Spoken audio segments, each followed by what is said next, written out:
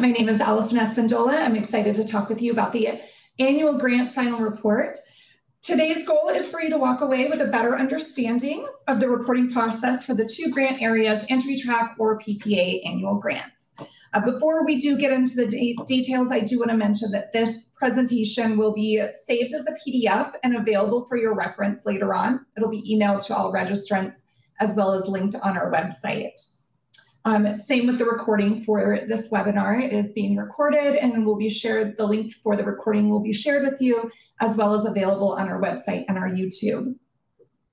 I won't be reading all of the information on the slides today because there is a lot of it, so please make sure you do reference back if you have any questions. To begin, I do want to make a note that the Idaho Commission on the Arts fiscal year begins July 1st and ends June 30th.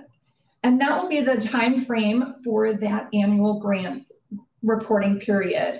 So activities that began July 1st, 2023, and that will end June 30th, 2024.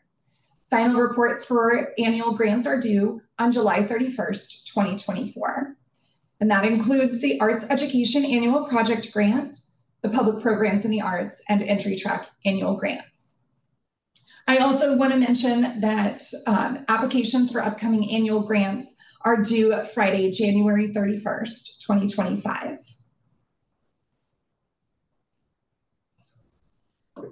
Entry Track and PPA grants support organizations that offer public programs in the arts, and both grant categories must fill out a final report every year. The final reporting on all activities from that July 1st through June 30th, and the report must be submitted by that July 31st date. The final report for these two grants include 10 narrative questions, 3 sections where you will upload supporting documentation, and 4 components that I term as other, where you'll need to key in important information regarding your final report and your activities as an organization. I do recommend that you prepare this report with both your executive director and your accountant or treasurer, because there is a lot of information, and those that have worked in this and have that organizational information are really great at assisting and filling in some of those questions as well as other components. As I get into the final report and the details, I'm going to first review those narrative questions and some tips for your responses. 2 of the narrative questions are supported by 2 of the 3 uploads. So I will point those out and describe them as we go.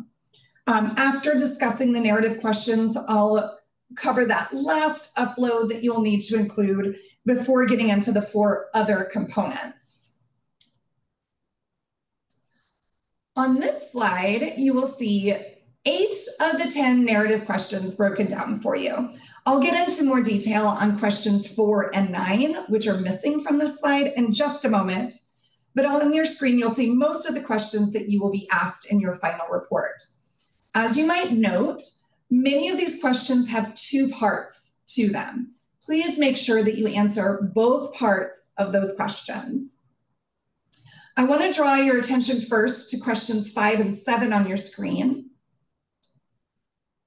With these 2 questions, I encourage you to consider using bullet points when you're filling in your information. Question number 5 is about your overview of your organization's structure, board, staff, responsibilities, and volunteers. Including that information in a bullet point is a wonderful way of providing that information.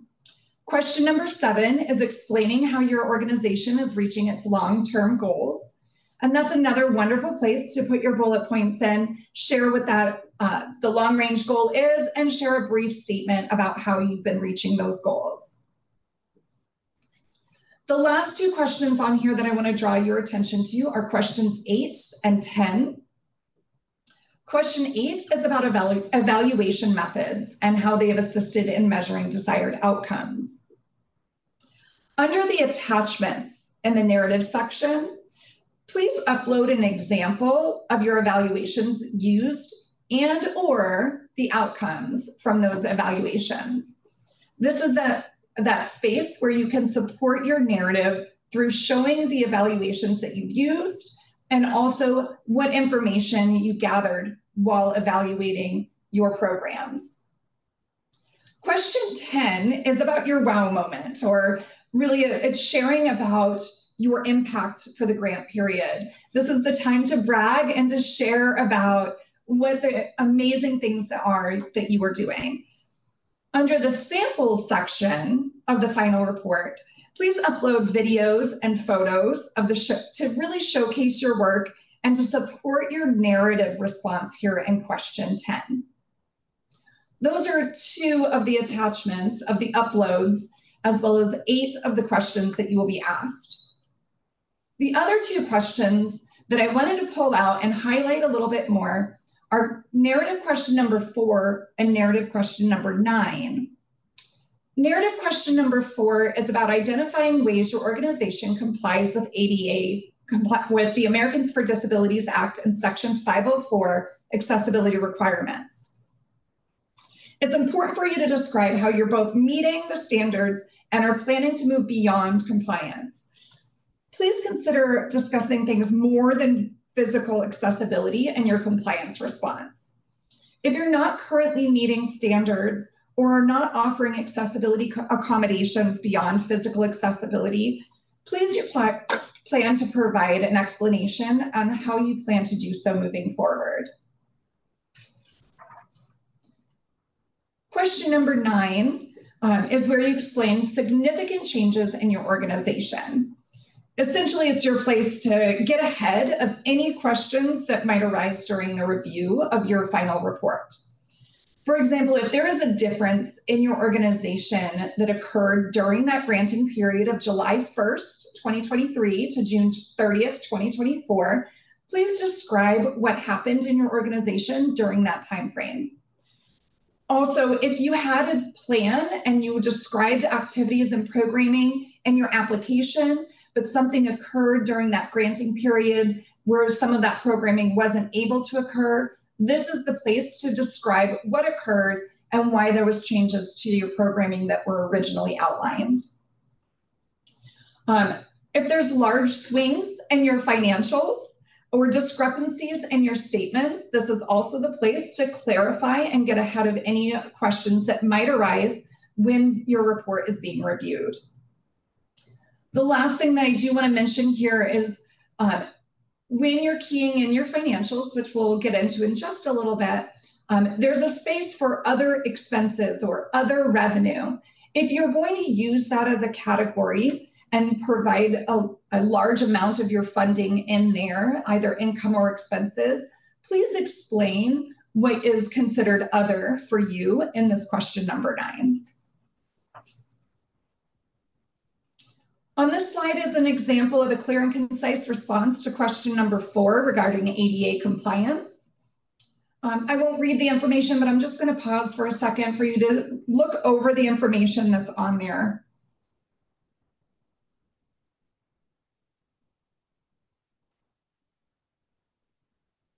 The next slide, I will also pause on. I won't read the response here, but this is an example of a narrative response to question number 9. That shared major changes to the organization during the grant period. If you'd like to reference these examples later, these slides again will be sent to you as a PDF after this webinar, as well as available online on our website under Arts Learning Lab.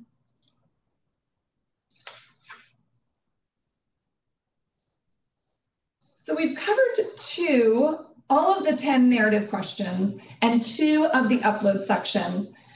The last upload section that you will want to know about and be prepared for are your summary or your detailed financial statements. These statements include your income statement or profit and loss statement, as well as a balance sheet, a cash flow statement, or a recently completed financial audit by a professional accounting firm.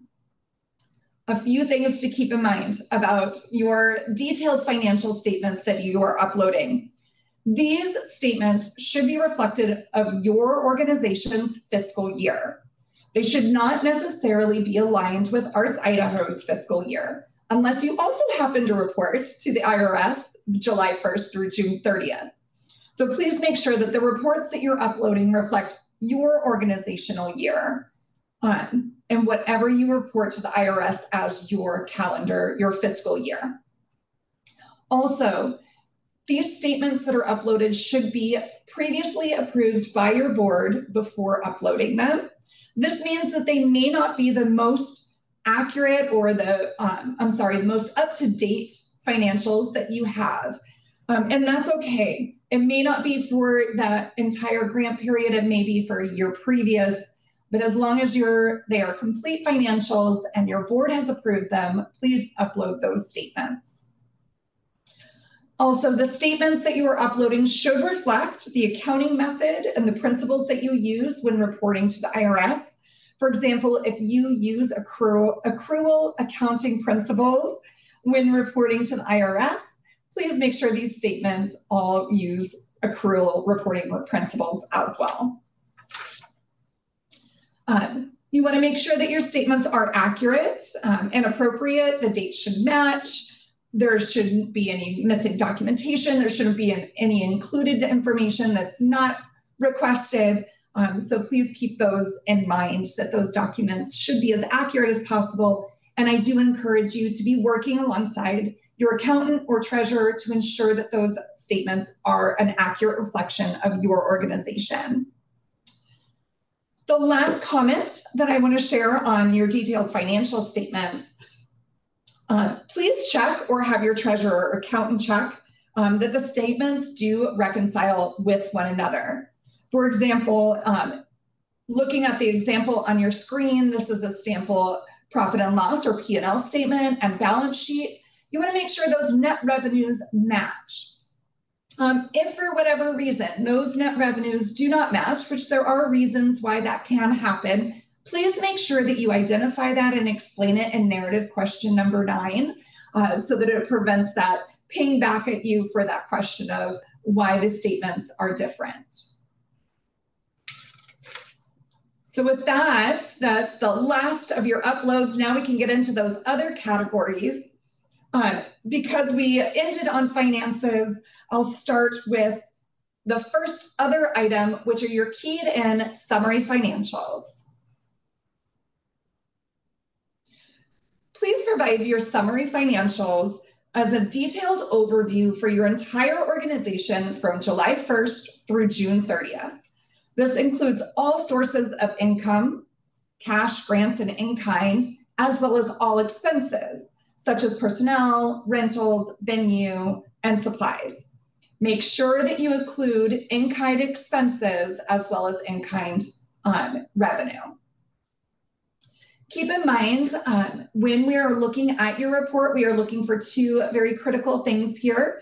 First, that your entry track or PPA grant award must be matched at least 1-to-1, both as from income as well as in-kind. And also, the entry track or PPA grant must not comprise more than 50% of your budget.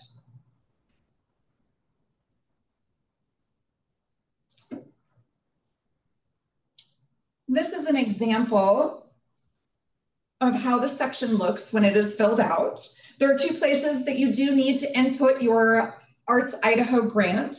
The actual expenses column, which you'll see at the top right of the screen example, and the actual revenue row, which is down at the bottom of your screen. Make sure you enter the correct grant amount in both locations. You can leave the original budgets columns blank. That is not information that we use when we're reviewing your final report. You're welcome to use it if it is helpful to you, but you do not have to use it for your report if you don't want to. I want to draw your attention to the in-kind match. Just as an example, it is for volunteers for $5,000, and it does have a corresponding expense that was added to personnel and administrative cost. $20,000 was paid in cash to personnel and administrative costs. $5,000 of that and the expenses was allocated towards volunteers. And by placing it in both places, there's a corresponding expense as well as match, and that's where we can identify that those two things cancel each other out. The three other items to note include engagement, beneficiaries, and locations. For engagement, this is for your entire organization for the entire grant period. Please make sure that you indicate who participated from July 1st to June 30th in all your public art programming. For beneficiaries, please make sure that you select something from the drop-down menu for all three categories. If you don't select something, it will default to none, and I will ask you to fix that. If in doubt, there is an option that says no single group more than 25%, so please select that option if that is best for you. And the last thing to note here is for locations. List every location and address you offered public programming at for the duration of the grant period. For some of you, I know this is a long list. If you are doing outreach programming, we do appreciate you taking the time to fill in all the locations that you offered public programs in the arts. It allows us to be able to illustrate and see how the impact of your programming is spread across the state. So thank you so much in advance for taking the time to fill in all of those locations. I know that is a lengthy list for some of you. Once you have filled in all of these sections and uploaded your evaluation methods and outcomes, work samples, and detailed financial statements, you're ready to submit your report. To submit your report, you'll go to grants.arts.idaho.gov and log into your web grants using your credentials. If you're uncertain how to use web grants for submitting your final report, there will be a link on our website that you can reference. It's at arts.idaho.gov/final reports. You can also reach out to me at allison.espandola@arts.idaho.gov. A few closing tips for those who have filled out a final report or entry track or PPA report before. You can copy and paste some of your information from previous final reports. I do recommend, though, make sure you read what you're copying over and make any updates for new information for your new response. Also, please make sure you're sharing your feedback about the process and about your grant experiences with me. Let me know if there's a consistent challenge that you're facing with a particular question or process. I can't make promises. I can make any changes or make it go away or make it easier. But the more you share your feedback with me, the more we can try and get ahead and improve your experience for yourself and others. With that, I do want to share on your screen, there's some upcoming events and dates to keep in mind. Again, your final report for the entry track and the public programs in the arts or PPA grants for this previous year are due on Wednesday, July 31st, 2024. We do also have a couple of grants coming up that you can apply for, our quarterly grants for consulting and professional development. The next deadline is September 2nd, 2024. And again, you're welcome to reach out at any time with questions about your final reports and about your grants. My name is Allison Espandola, and that's allison.espandola@arts.idaho.gov. So with that, I would love to open the floor and answer any questions that you might have regarding your entry track or public programs in the arts. I see Megan Brandel does have a question in the chat, so I'm going to respond to that one first. And her question was, I just want to clarify that we can include income statement, profit and loss statement, balance sheet, cash flow statement, or a recent financial audit report. And that is correct. You can provide your individual papers, but if you did have a financial audit report done by a professional accounting organization, you can include that financial audit in lieu of those separate financial statements.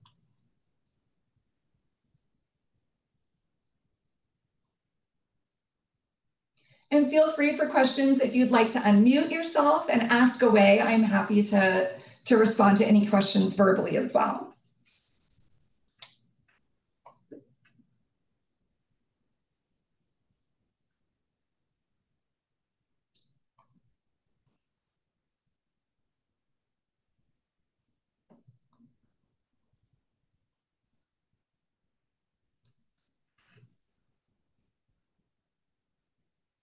Well, I will take from the silence. I don't see any hands raised or anything. So if there are any questions, again, please feel free to reach out to myself, or if you have also received an arts education annual project grant, reach out to Laura Rogar to answer any questions you might have about your final reports for your annual grants with Arts Idaho.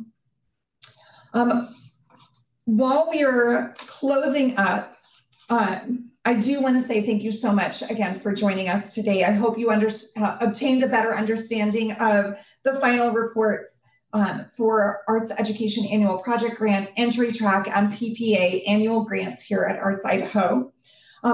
You should see in just a moment a poll pop up on your screen.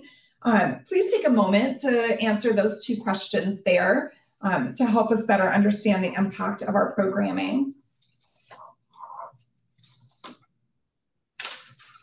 Again, we do have a few upcoming events and dates to remember. Your final report is due July 31st, 2024. You're welcome to submit it earlier if you need to or want to. On our next round for consulting and professional development grants is September 2nd, 2024. And you can learn more about all of these, the webinars, upcoming events on our website, arts.idaho.gov, or you can follow along with us on social media. But thank you so much again for all that have attended and joined us today on Demystifying your Arts Idaho annual grant final reports. We hope you connect with Arts Idaho again soon.